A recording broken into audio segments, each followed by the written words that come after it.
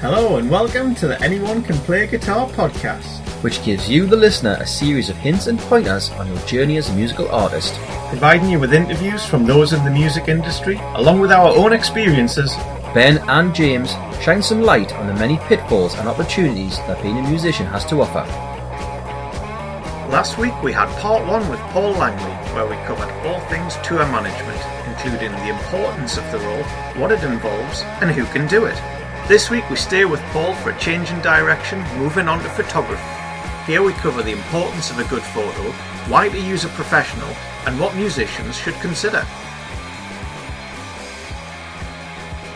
Welcome to episode 22 with me, James, and him, Ben, so are you fully refreshed and recovered? Oh, ready for part 2. Part 2, week 2, still at the Cluny. Yes, 2. I think so. Good. So, how does this differ from week 1? Well, part radically. 1? In so much that all of our other two-part episodes have been a follow-on in terms of the same conversation just runs on over a number of topics. Whereas this isn't radically different in the sense it's still with Paul, but it is in the sense of the first part we were talking specifically about his role as a tour manager. This is exclusively about him being a photographer. Yes, which at the time when we met him, I did not know. No, we did not. No, so multi-talented guy. Yeah, and we'll get into it a lot about what he does. Good. About what he does and all that, but he just does it basically for himself more than anything. I'll take pictures of you. He says, I'll take pictures of you if I want to. Yeah. It's not about the money. And if you want him to. Yes, of course, yes. You just, well, if he's at a gig, you might want to take a picture. Yeah. But as in professionally, yes. Yeah. Well, he does it because it's a passion, a hobby here. Yeah. And he's still got a good resume of people he's photographed. He's got the Gallaghers on there, the Roses on there. So, lots of stories about that side of it. But really, similar to the tour manager stuff of why you would do it and the benefits of, and a little bit of insight into how you would do it and the pitfalls people often fall in. Yeah. And a live example. Well, yes. That is the crux of this episode, I guess. It's the why, the how, what's the point, things to think about.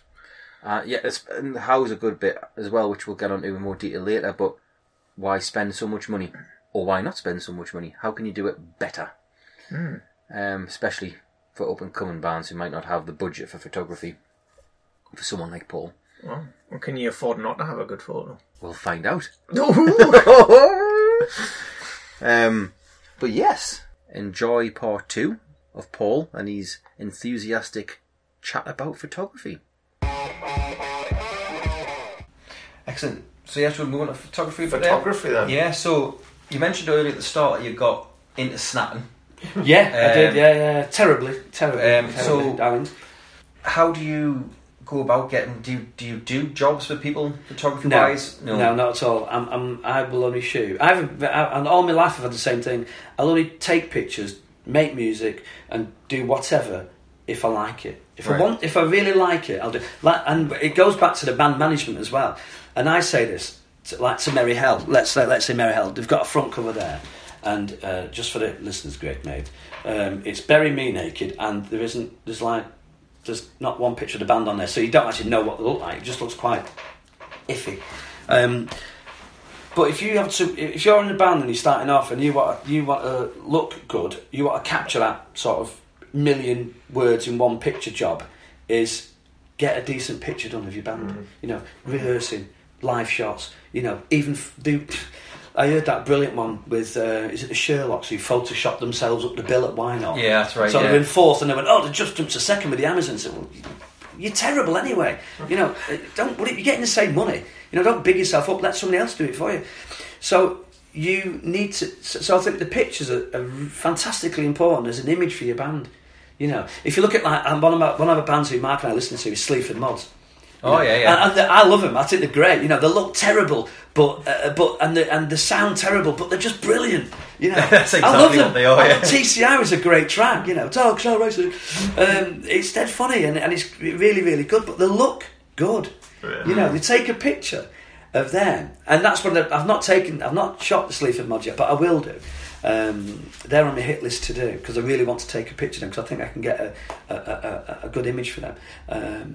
But that goes back to the whole in a band. You know, I've got a cousin who's in a band called Low Rise, and they've got a little record deal, and they're using the camera phone pictures as like main PR shots. So this was one of the things that I was going to ask, because I imagine there'll be loads of reasons why you wouldn't want to just take your phone out your pocket and use that. Yeah. Because obviously you've got the technology. There's Absolutely. good quality cameras on these things these days. But even from the very small amount of knowledge I have on all things photography, there's all sorts about what's in the background, foreground, what blah blah blah, all this stuff. So why, for any listener who's out there, why would they want to go to someone more professional or someone who has a clue about photography rather than a DIY? Yeah. DIY is great because if you do it on your iPhone or other phones are available.com, you generally struggle with editing.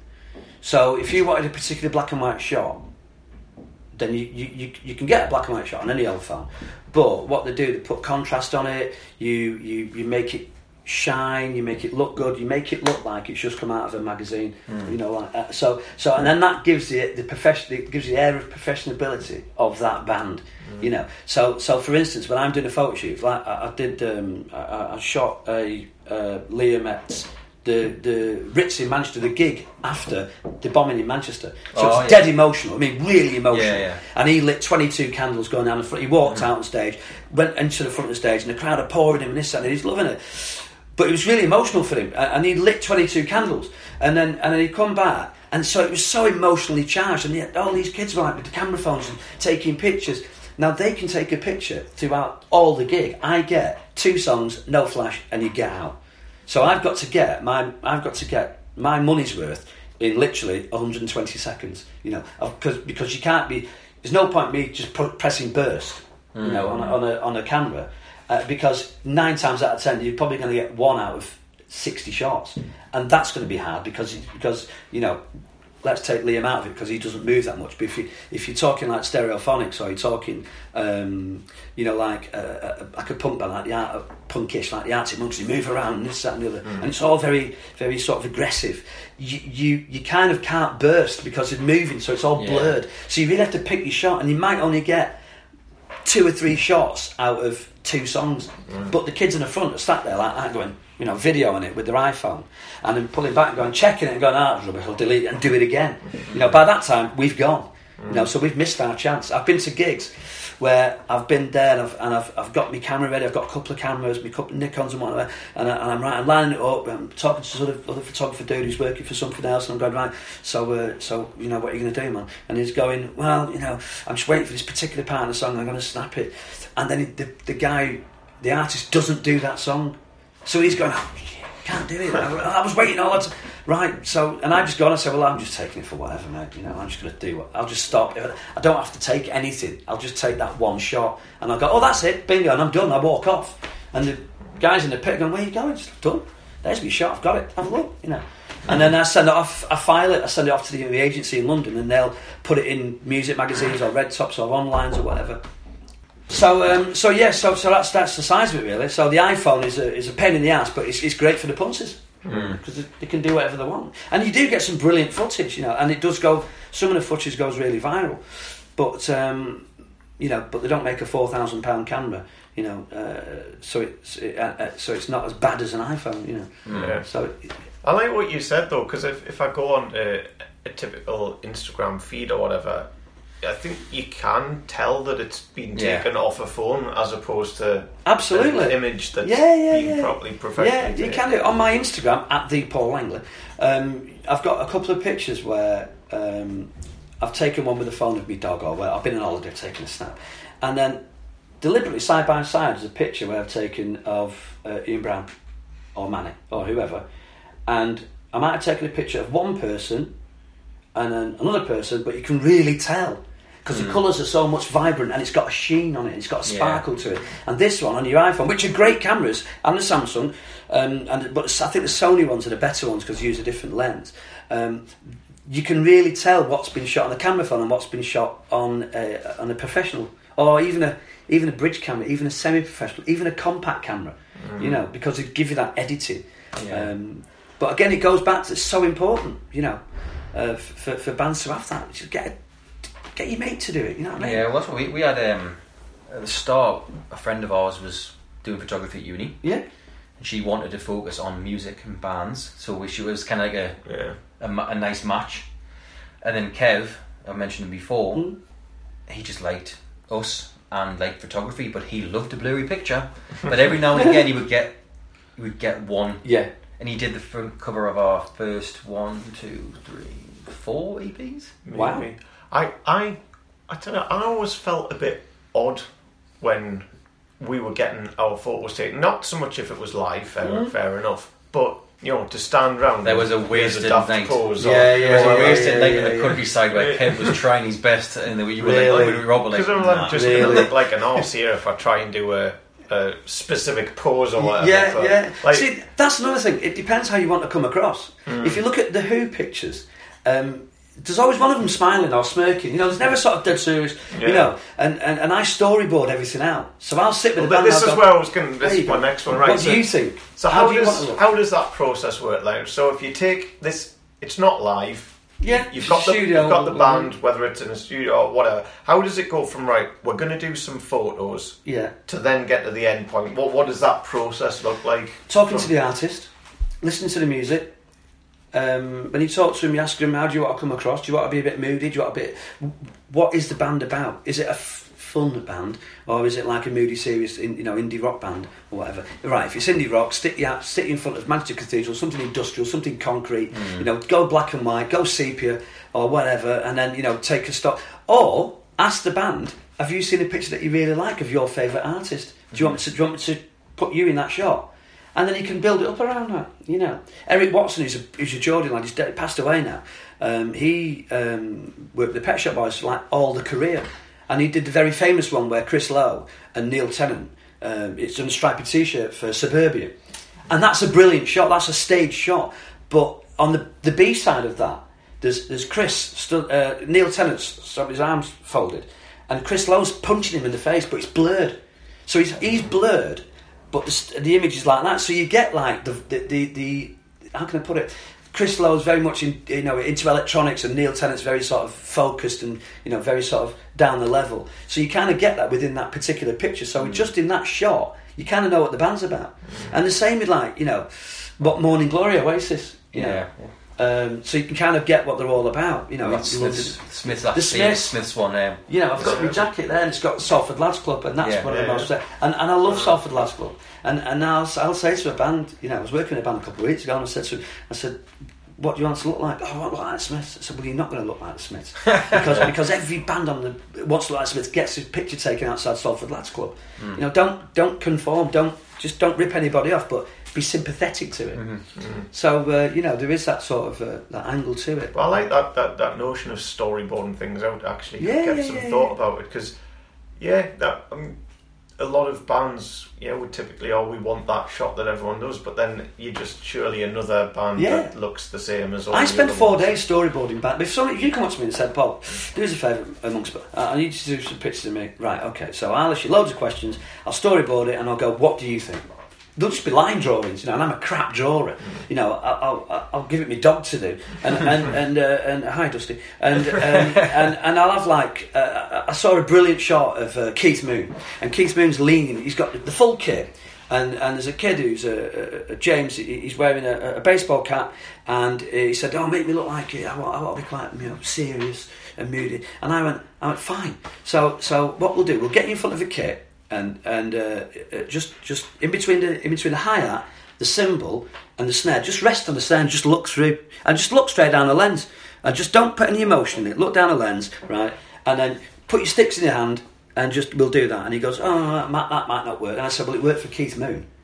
So and it worked. He loved it, And there's another guy who's resting on his microphone. He's looking nonchalant in the camera, and these are a serious indie band. And so you're just thinking, well, you know, sometimes you can, you know, be a bit sympathetic to the original picture, and sometimes you can be a bit more outlandish, you know. So you can say, listen, right, I want you all lined up Beatles style, and then, but one of you smiles. You know, put a bit of fun into it. I mean, fun, you know, I mean, just don't make it as serious as you want. You can be a black background, white t-shirts, black baseball caps, one of you turn away and face the opposite way, so I'll get the back of your head. Yeah. You know, so there's, and that's just storyboarding it out and talking to the band and whatnot. Yeah. But it's each to their own. Cool. So would it depend on where the photo's going to go, what it's going to be used for? Absolutely. Storyboard. Yeah, if your story, I work with a band called Waikiki Operators, who are a small band in Manchester. They do everything themselves. A very good band, you know. I hope they do get somewhere. And I spent a week with them, and we was in 2 studios, and I had like a 3-camera setup. So artist is right in front of me, 2 cameras there, me in the middle, and I'm firing remotely. And so I got different angles and whatnot. And I said to him, "What do you think?" And I went, "Yeah, they're really good then." And I said, "What are you using it for?" "Oh, we might use it for our website." "Right, okay." So I immediately know what you want. So you want to do it, it's got to look pretty good. Is it for Facebook? No. So let's be a little bit more serious. If it's for Facebook, you can kind of get away with being a bit more jokey because it's on social media and the resolution doesn't have to be that great. Bigger the resolution, slower it takes to upload, and it doesn't make any difference. Or you're tweeting it. But there was, with that particular band, I got a shot of the band, and I just said, just put your hands down, just look at the camera, look bored. And as I shot it, I got a little reflection, and it mirrored the shot above, so it was a complete fluke. And I looked back in the camera and I went, "That's a bit shit." And I said to, "What do you think of that?" And I went, "Oh, it's brilliant. Did he mean to do it?" "Of course I did, yeah." "Obviously. Brilliant. That's what you're not paying me for." And then one of them was wearing trainers, and I went, "Right, I'm going to lie on the floor, right, kick me in the face with your trainers on." They had a pair of Adidas trainers. And so he stood above me, and he's doing that, and I went, "Right, stop." And I got him. And I got the shoe, and it was black and yellow, and I dropped all the colour, and I just had the yellow stripes on him, and he's got his face really angry, and he's looking up, and he said, "That's so out of character." And I went, "Brilliant, I've got it." You know, don't be in character, be completely out of character, don't conform. So that really worked. So it does matter if you're doing stuff for press, if you're doing stuff for like you know, a journal or a website, and what, it does kind of matter. All right. You mentioned there about working with bands and stuff, and two things we often ask about certain elements of the music industry. What sort of things should a band do to get the best out of you? But also, what do bands do that really get on your wick, get on your nerves? Like they don't. One of the things that annoy me with bands, they don't have a clue. They don't do any research. Just take pictures. Yeah, but what of? Where? Why? You know, just the basics, really. You know, if I'm like, I'll say to my wife, we'll go on holiday, and I'll say, right, let's get a picture here, and she'll go, "What, like this?" And I'll spend 10 minutes just saying, "No, listen, just there. I want this background. I want you there. You know, or maybe to the side, or maybe up. I don't know. You know, and that's and bands don't come prepared. You know, if you pay me to take pictures, and I've got quite a strong resume, so you are handing over a small amount of cash, you know, and then you say, "Well, that's your job." No, it's not my job, because I don't know you. You know, you tell me what you want, and to the best of my ability, I will get you what I think you should be getting. So we may go on location in Manchester if you're an indie band. We may go into a park. You know, if you like with fine lines and whatnot, loads of trees and flowers and this, you know, or you can do whatever, but give me an idea. You know, I'm only as good as the ideas you give me, because to me, it's right, I'll just put you against that wall and shoot you. Then you got a portrait shot. You know, if you're a bass player, same band, Waikiki Operators. I said to him, one of the bass players, he's only a short guy, but he has a massive bass guitar, which is bigger than him. And I said, "Pick that up, right, and knock me in the face with it. Just run at me." And he goes, "Why?" And I said, "Just do it." And I got him. He's running at me, and I'm taking, and I got him. Just 1 out of 50 shots, where he's just about to throw the axe, and he went, "Oh, brilliant! Can we use that?" And I went, "No, absolutely no way, because that's a brilliant shot, and that won't do it justice. Where you're going to put it will not do it justice. Use this one."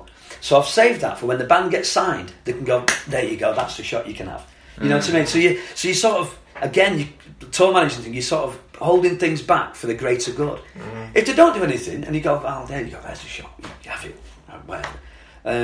But it does go hand in hand. Depends where it's going to go, and also how much input the band have into the actual process.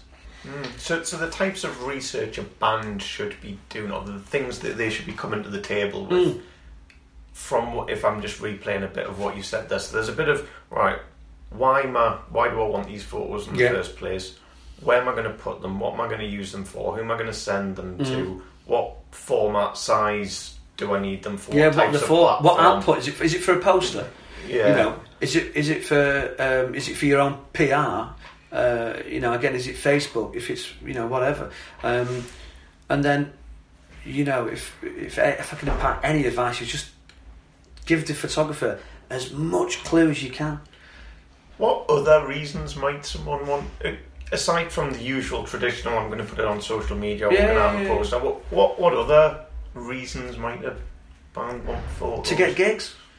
You know, you can get gigs off it. You know, if you look good, they're going to go, oh, that's nice, your music's half decent. You know, it looked pretty good, actually. Easy, you know.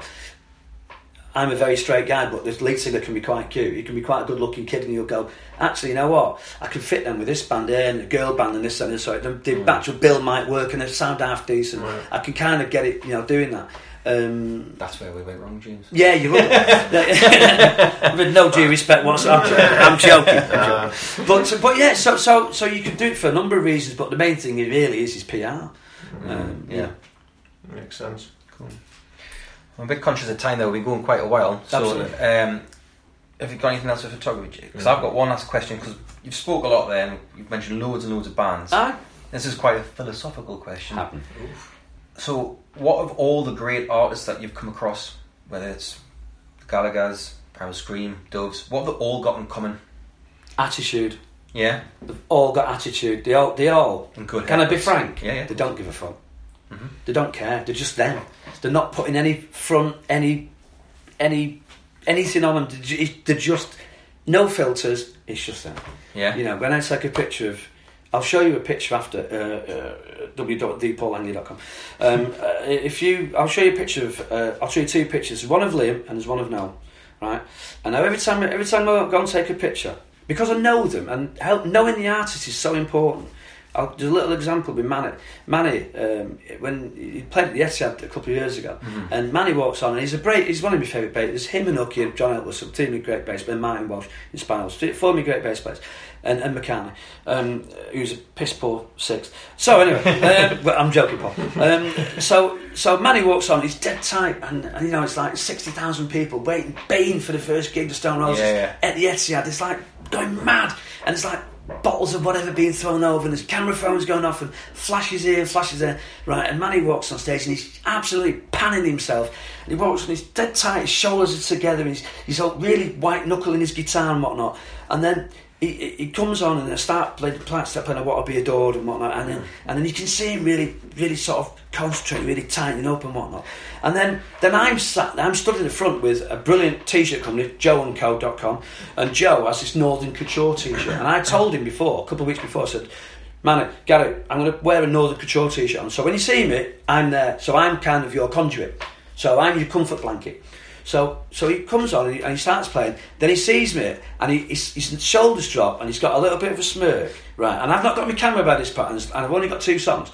And I'm halfway through the first song, and there's like camera phones going off everywhere, and loads of photographers in front of me, sort of, you know, trying to get the best shot. And Manny's just looking straight at me, right? And he's doing this. He's playing his bass, drops his shoulders, right? And I mouth to him, "What are you doing up there?" And he just turns on and does a massive smile, and that's a gift. So he's gifted me a picture, and so I do that. I go, I only took 6 shots that night, and all 6 nailed out of 2 songs. Sorry.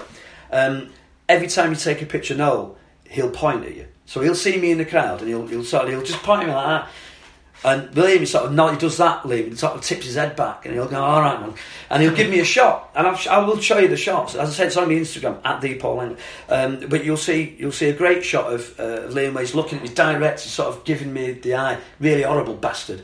But you know, he's really in the zone, and it's like that picture it might not sell any albums, but it'll tell you a lot about him, you know. And they want to man it, because I do all my pictures. I don't make any money off. Right. I give everything away to Tinnitus, Tinnitus GB, which is my favourite charity, and so I've never made a penny out of photography, because everything I've got I frame and I give it away.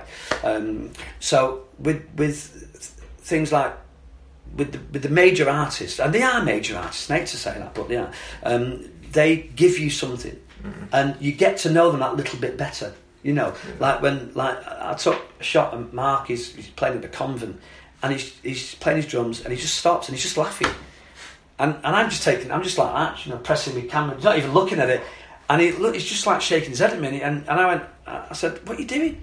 He goes, "You stopped the set," you know, he's doing whatever, and he stops the set in sound check. And he said, "You're taking pictures of me, not even looking at me." And I went, "I don't need to, it's autofocus. You know, I'm not going to use them." Anyway, it turned out that was a great shot. You know? But yeah, so it is, know your artist. But yeah.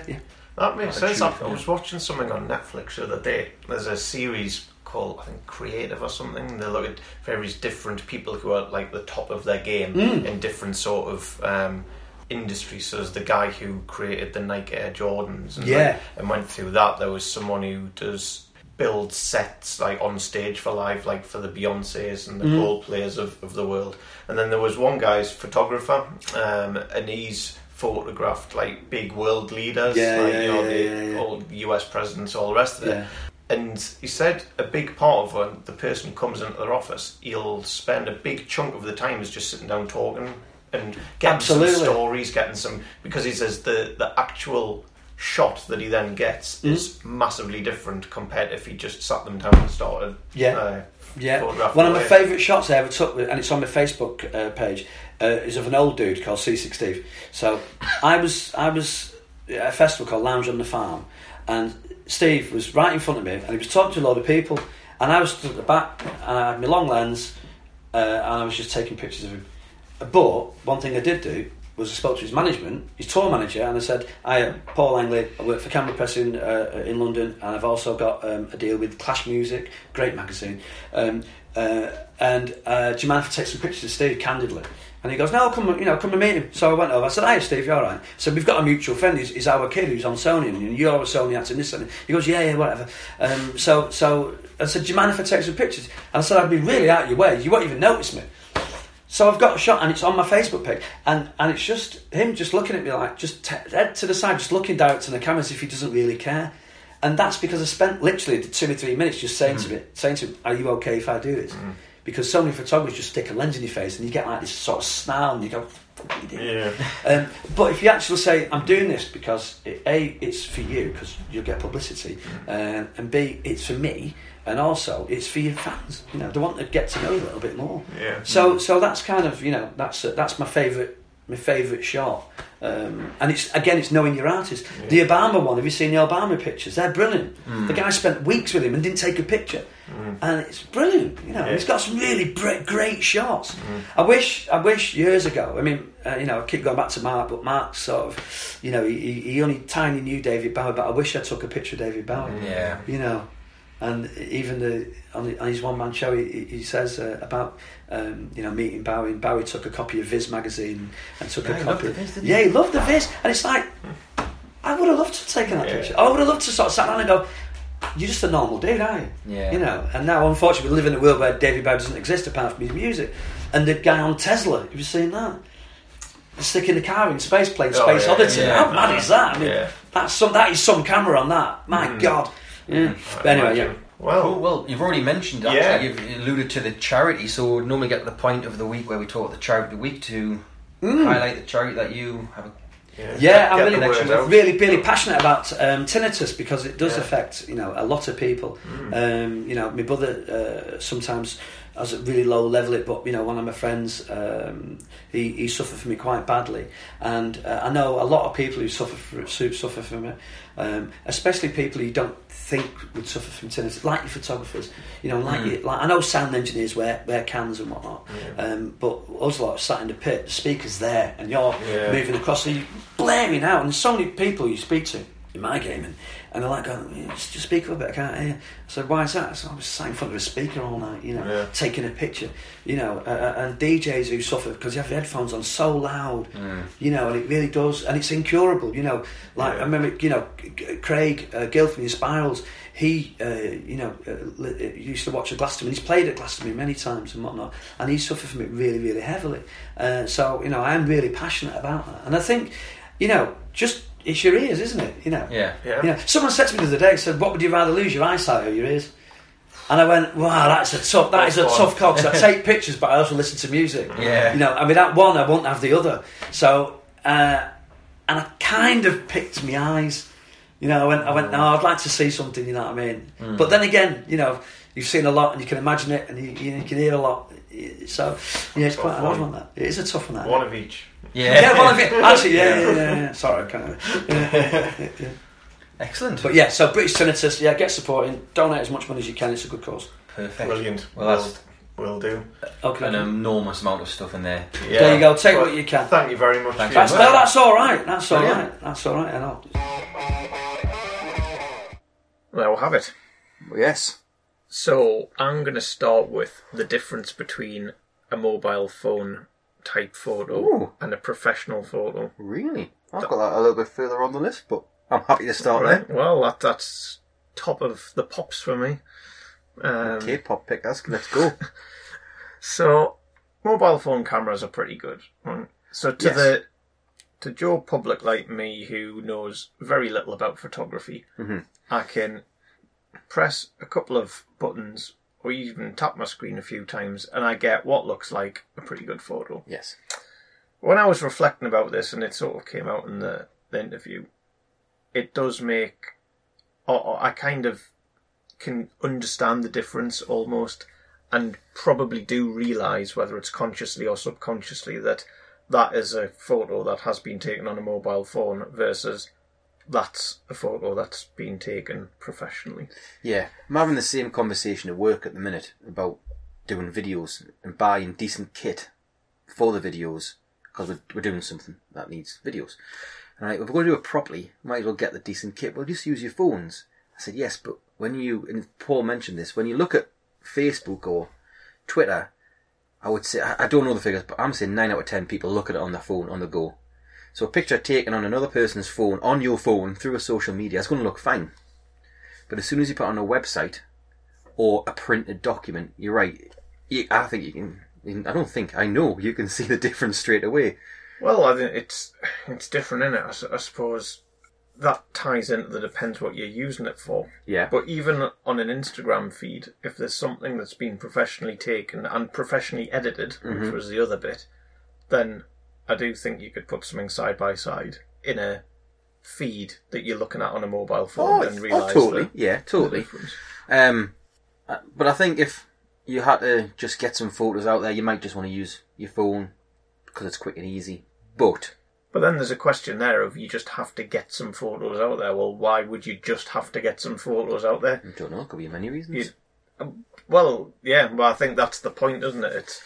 What are you taking photos for, and what's the purpose behind why you're using them? Yeah, but the problem is of getting access to a good camera. I know we mentioned a $4,000 camera. That's not really... Yeah, I don't think we were ever going to invest £4,000 in anything, really, let alone a camera being anywhere in the...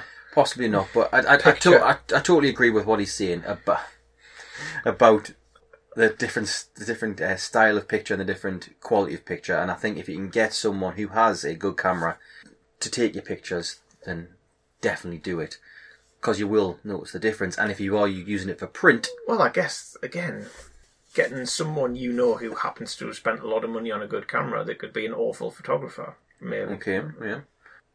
But if you've got access to a good photo, whether that's a good photographer, a good camera, both, or whatever, I would definitely do it, whether it costs money or not.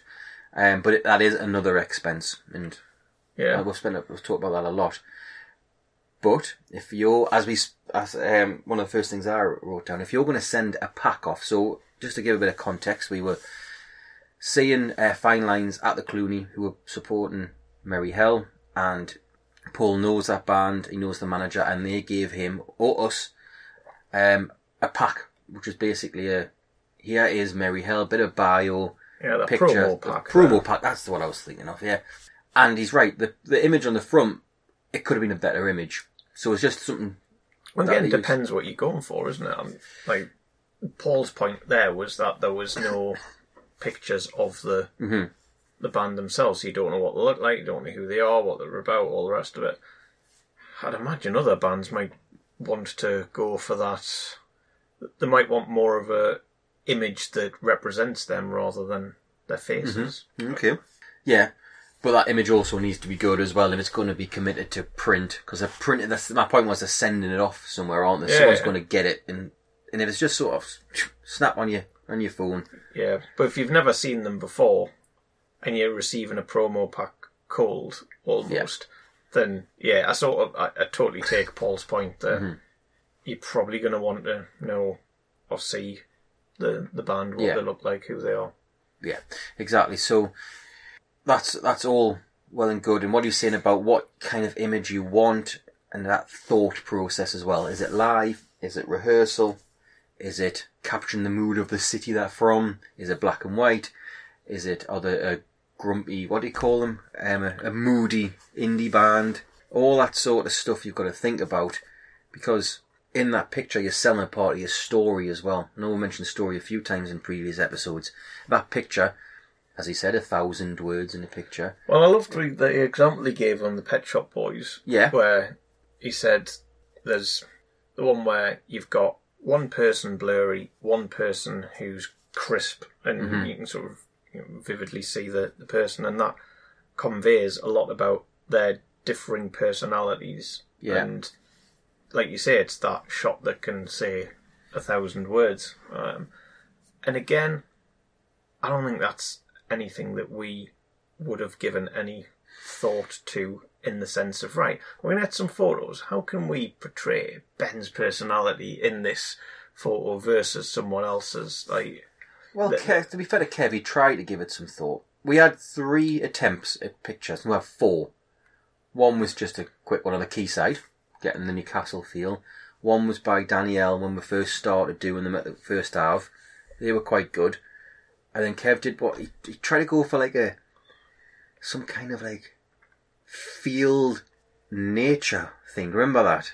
No, I do. I think... But you and Rob were like naughty schoolboys. That was part of the problem. I think in my mind, what we didn't do is talk to the photographer in this instance about it first. They both had ideas, but we didn't, and this is our bad, we didn't take the time to talk to them about it, let alone even begin the process of storyboarding out what we're actually going to... Yeah, that was good. Storyboarding, what Paul mentioned, that timepiece, that of just taking...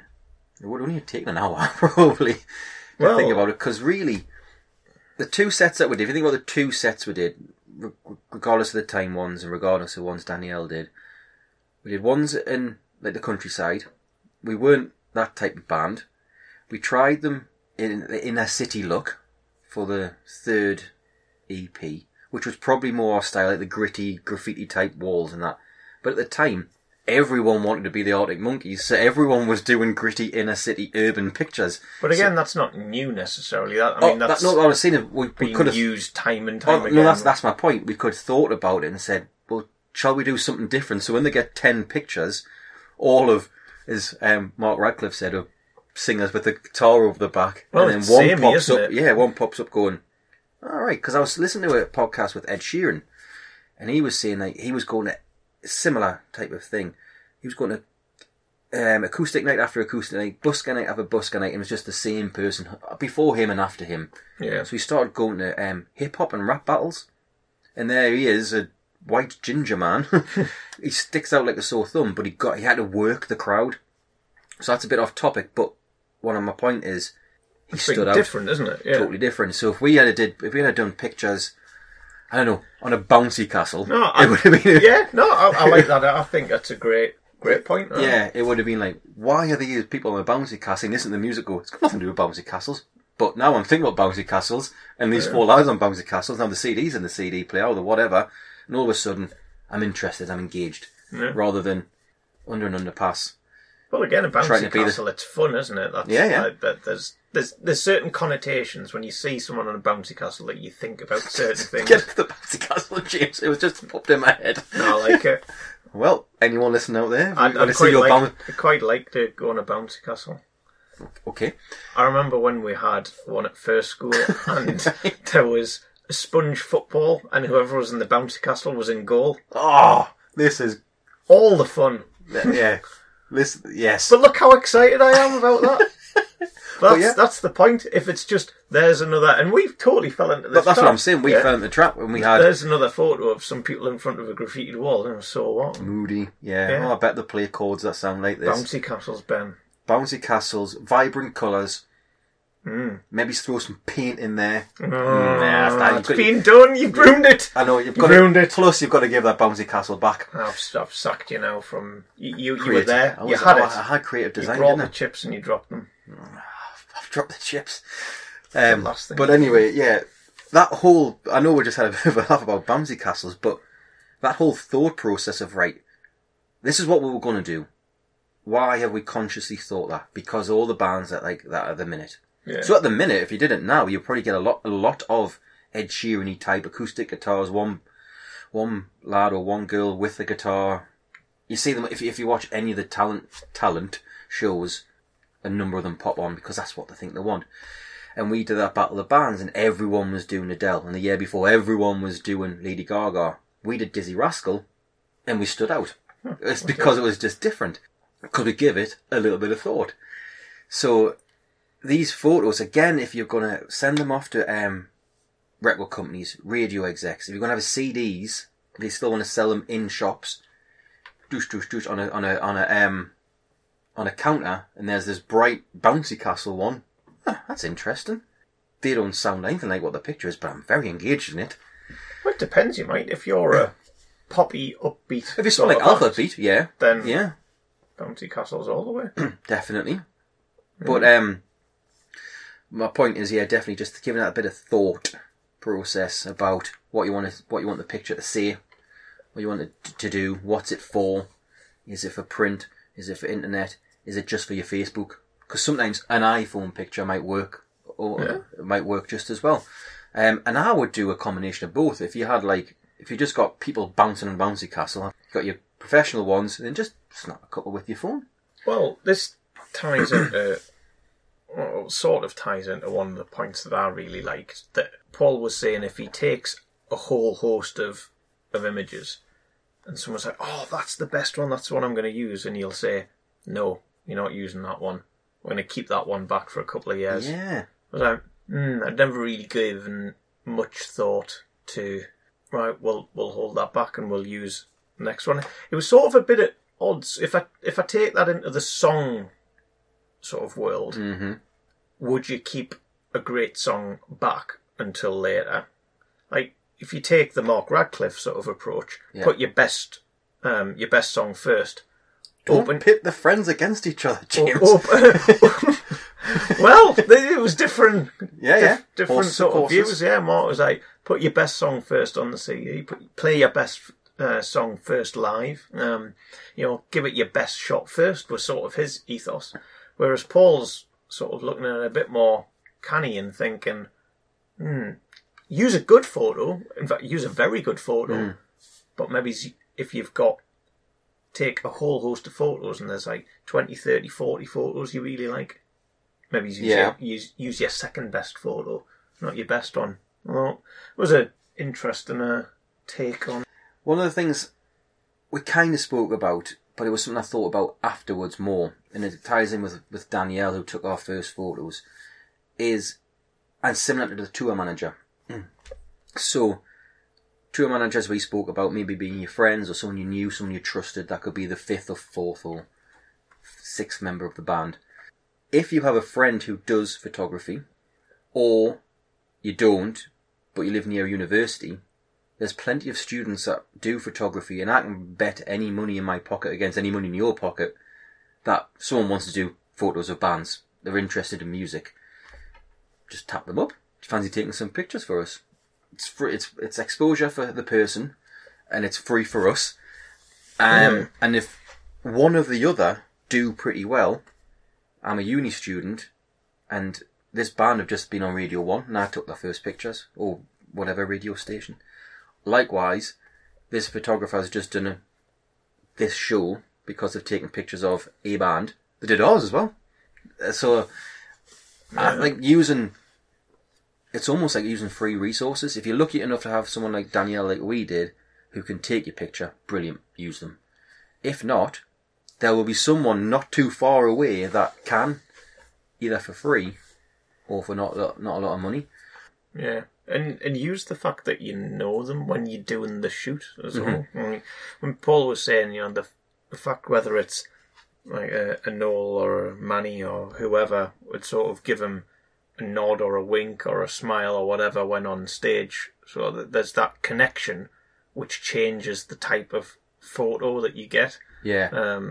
And sort of go into it with a mindset of, right, we're getting some photos done, and you want a good outcome. Yeah. And working with the photographer, I guess. Yeah, and rather than against them, which I think probably at times. And I think if you've got someone like a strong opinion on what you want, that's great, and have that conversation. But also, if it's a professional photographer, let them do their work, because they've probably had the moody singer in, and as he said, the moody singer in a million times. Like, that's not going to work. Trust us. But if you're going to be a what about it, I'll just take my money. It's fine. Well, that was one of the things Paul said. One of the things that winds him up most about bands is, I think he said something like, they don't have a clue, as in they come to the table and they've not given any thought whatsoever as to what it is that they're after, and therefore it could be that he'll just make something up which may or may not be of any use to them. Yeah. So definitely. And that also, one of the things he said was, listen to them, like, as the photographer, listen to their music. And I know I spoke about that a little bit, about the moody guitar band or whatever, or the Smiths we use as an example of what they want to try and get out of it. But yeah, they're right, the music will kind of guide you what they want to do.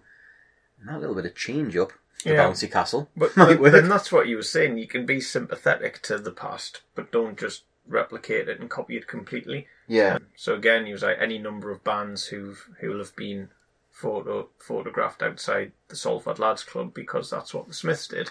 It's like, well, how do you sort of give that a nod maybe, but you don't just copy it completely. So, good cause of the week. Yes. Now this is quite a apt one. Yeah, because again, tinnitus is something that known about for ages, but I'd probably only really thought about it in the context of the musician, not the sound guy, the photographers, everyone else who's security guards at the front. Yeah, that close to big massive speakers constantly. And if you're in a band as well, a lot of people who are like at least academy uni size will have earpieces in, so it's blocking a lot of it out. And I suppose photographers will still put their buds in and that, but they are right next, they're in front of the amps, whereas the band are only behind the amps to a certain extent. I suppose you've got the ones on stage, but the big boomers are right in your face. So, well, and like it says, it doesn't go away. No. Music, ears, pretty critical. Kind of come hand in hand. Yeah. So yes, we'll put links on for what Paul was talking about, and definitely something to read up on, because I bet there's some prevention type stuff out there as well. Or as best it can be. Yeah. Excellent. Coming up next week, we're at the Cumberland Arms in Newcastle with singer-songwriter Willie Mason, where we discuss intimate venues, songwriting, recording, and building relationships. We've reached the end of this week's episode of Anyone Can Play Guitar podcast. Big thank you for tuning in, and remember to stop by iTunes or wherever you get your podcasts from and subscribe so that you never miss an episode. While you're there, it would be amazing if you could leave a rating and a review. All the show notes can be found at www.acpgmusic.com, and if you want to get in touch, email us your questions, any feedback and any suggestions to info@acpgmusic.com. That's it for now. Keep supporting upcoming artists. And we'll catch you next time.